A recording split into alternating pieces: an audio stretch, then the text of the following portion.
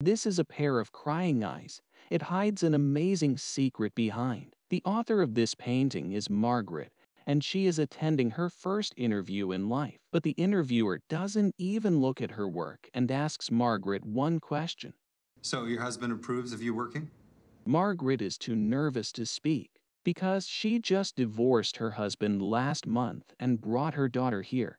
In the last century, the status of women was not as free as it is now. For them, it was incredible for women to go out to work with no choice but to support her daughter. Margaret could only go to the park stall painting a portrait for $2, and no one asked for it all day long. When the sun was about to set, she ushered in her first customer, and the deal was finally made for $1. Margaret's painting style is unique.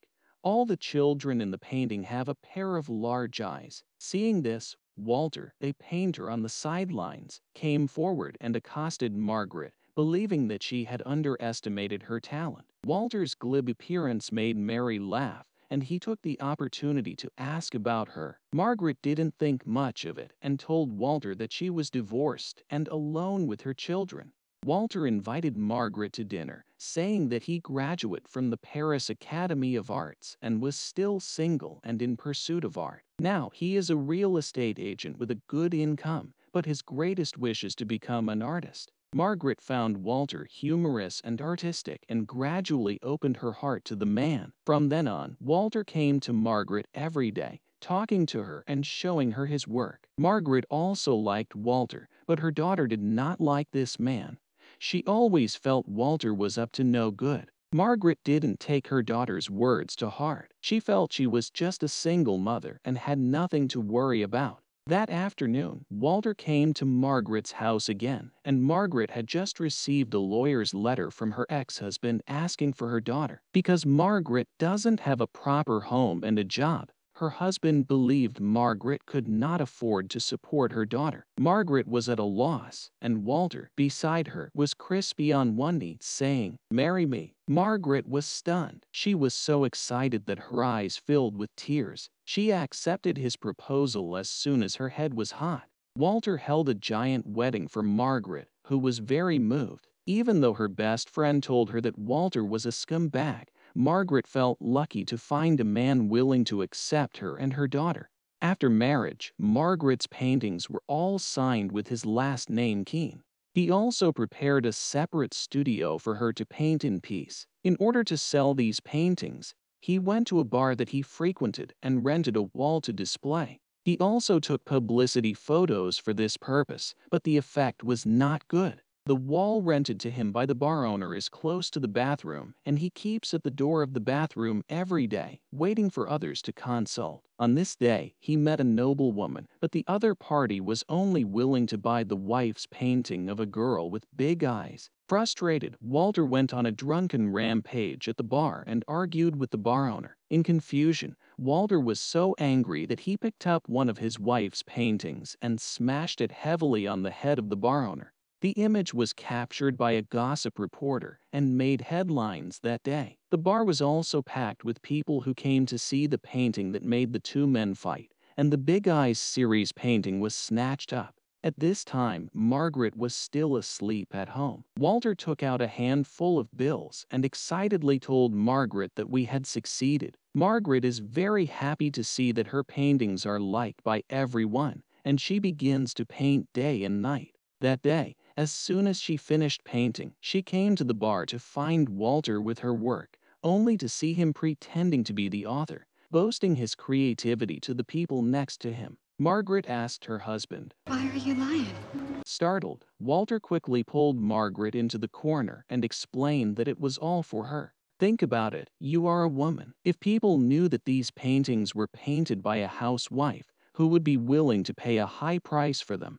How can I support you and your daughter if no one buys your painting? Margaret hesitated. She felt that her husband seemed to have a point. Walter continued, "We are a couple. What is mine is yours, and what is yours is mine. I'm doing this to sell these paintings, so why care so much?" The inarticulate Margaret was persuaded. She knew her husband was lying but didn't know how to refute it. At that moment, a noise interrupted the two. The owner of an advertising company came to admire the big guy's work on the wall, and he asked who was the author of the paintings. Margaret was tempted to step forward and respond, but thinking about what Walter had said, she eventually remained silent. Then Walter stepped forward and told the boss that he was the author. Looking at the scene in front of her, Margaret was trembling. These paintings were like her children, part of her life. But in such a male-dominated society, she did not dare to stand up and expose her husband.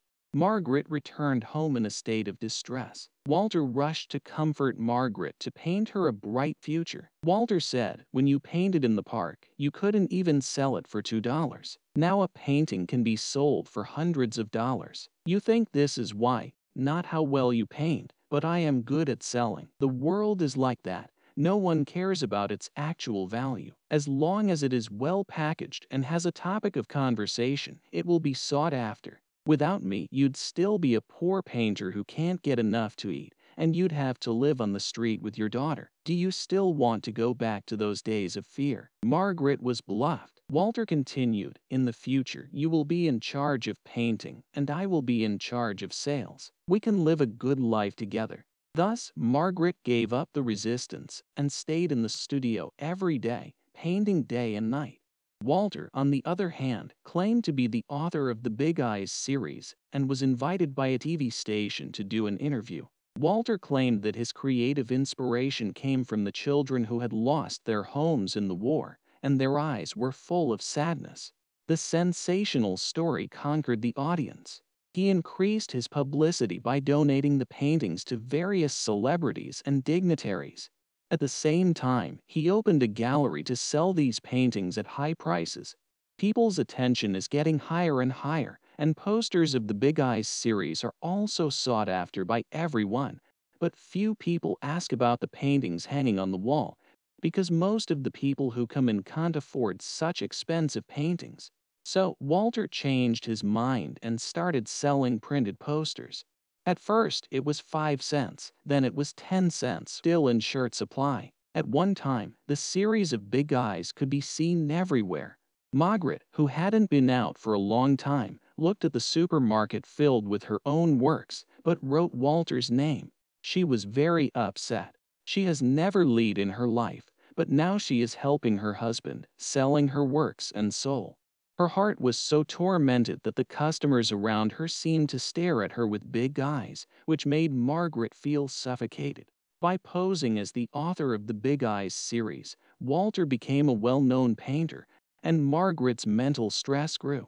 Noticing Margaret's abnormalities, Walter began to monitor Margaret closely. Margaret's best friend came to visit her home and inadvertently walked into Margaret's painting studio.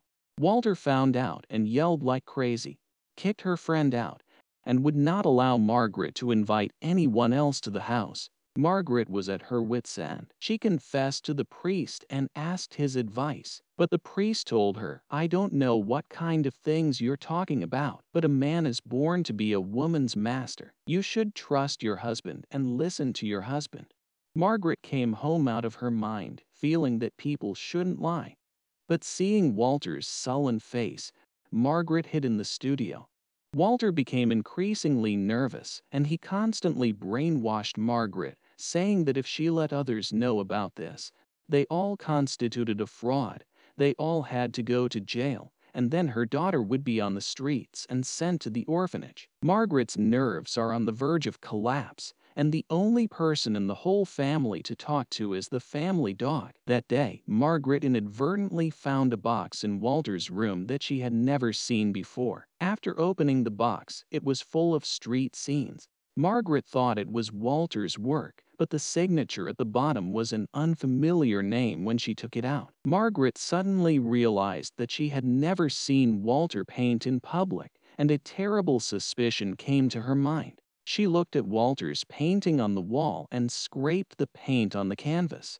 There was another strange name hidden under it, and she shuddered. It turned out that Walter could not paint at all. His so-called experience was false, and he was just a shameless villain of deceitfulness. At this point, Walter came up behind Margaret, who pointed to the painting and questioned Walter. Walter stared hard at Margaret and said, "Yes, I can't draw, but what's the point? You can paint, but without me, who wants to pay for your paintings?"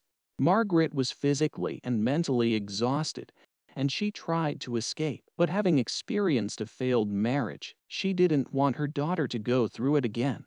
And so, Margaret endured it all. She stayed in the studio every day and painted almost numbly. Walter was soon invited to paint for the expo.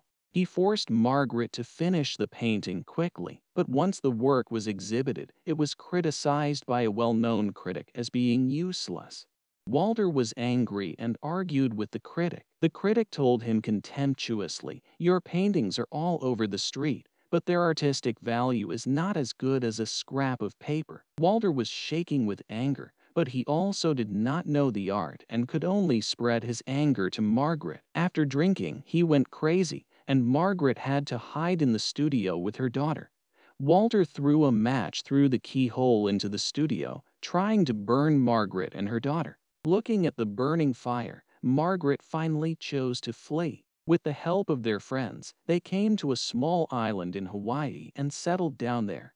A year later, she sent Walter divorce papers. Walter agreed to divorce on the condition that Margaret painted another 200 series of paintings with big eyes for him and gave up the ownership of all her works. Margaret had no choice but to compromise. This time, her daughter stopped her. With her daughter's and friends' encouragement, Margaret mustered up the courage. On the radio, she exposed Walter's imposter behavior in the past 10 years and announced that she was the real author of the Big Eyes series of paintings. Once the program was broadcast, everyone paid close attention to it. Walter was furious and found Margaret, but Margaret decided not to put up with it.